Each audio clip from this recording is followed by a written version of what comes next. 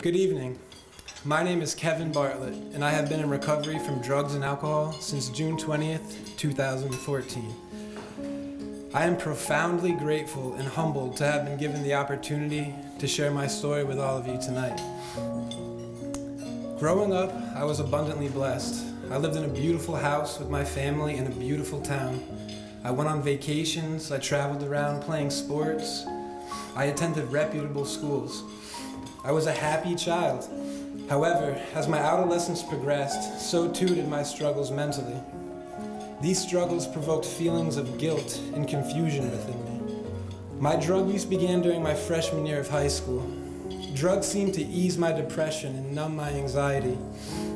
My use quickly became obsessive and necessary in order for me to function. The drugs gained complete control of me. My parents' attempts at helping me were met with rage and utter disrespect, and my relationships with them became very strained as well. Once a good, respectful student, my grades plummeted and I constantly faced disciplinary action at school. Gone was the well-mannered, fun-loving person that I once was. I became an angry, selfish, and problematic young man. My drug use became much more serious in college, and instead of chasing my dream of academic and athletic success, I spent my days chasing highs. I had come to believe I needed drugs in order to survive. After a year at Albany, I failed out of school and my scholarship was revoked. Subsequently, I accepted a Division II baseball scholarship at another university, but once again, a geographic change proved fruitless. I had failed out of my second university, and I moved back to my mother's house at 23 years old.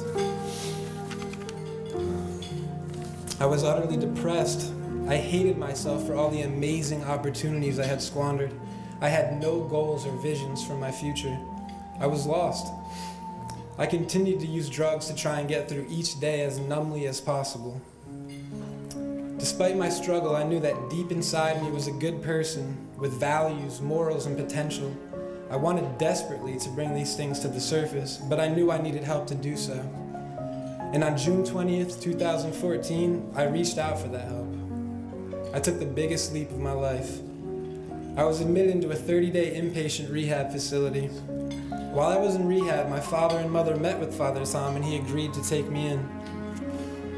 The year I spent living on Enders Island completely transformed my life. When I arrived there, I was a very angry and defeated young man. I was mad at myself, my situation, I was mad at the world. Father Tom and the other members of the Enders Island community are undoubtedly the most genuine, compassionate, selfless people I have ever met, and the unconditional love they showed me slowly washed away my anger. On the island, I was provided structure. I learned to live each day productively. I went to Mass every morning where I interacted with loving people of faith, and I learned that God loves me simply because I am me. I volunteered at a soup kitchen and learned how satisfying it is to give to other people while expecting nothing in return. I attended Alcoholics Anonymous meetings every evening. I learned hard work and humility.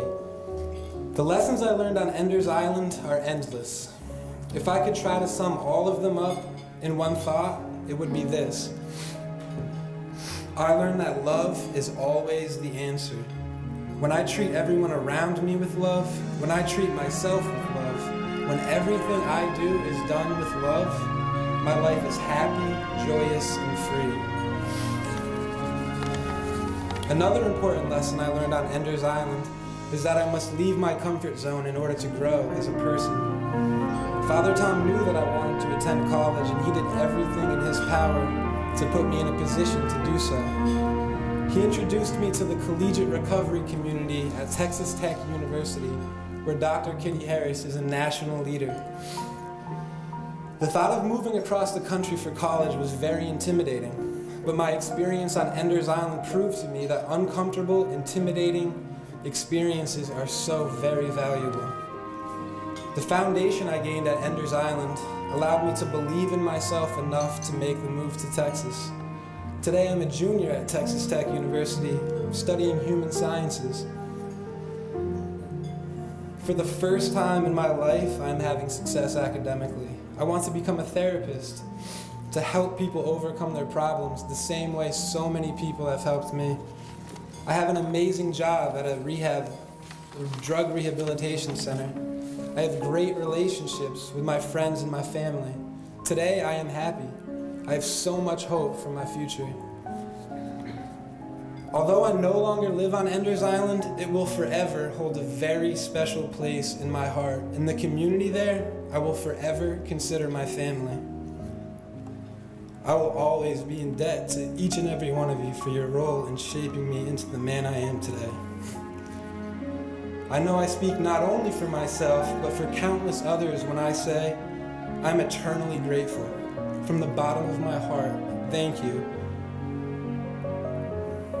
Each and every one of you, by supporting Ender's Island, you're helping to save lives. And thank you so much.